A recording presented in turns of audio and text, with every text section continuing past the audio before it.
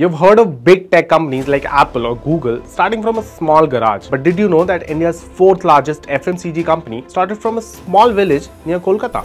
Dabur is a household name in India, and many everyday products we use are synonyms with Dabur. Dr. S.K. Burman, or as the locals call him out of respect, Daktur Burman, sitting in a small village in the bylanes of Kolkata, would cure several Indian villagers of their diseases with his Ayurvedic medicine. The news of his miraculous medicines spread, and soon Dr. Burman became a renowned name across the region. Dabur is derived from this very name.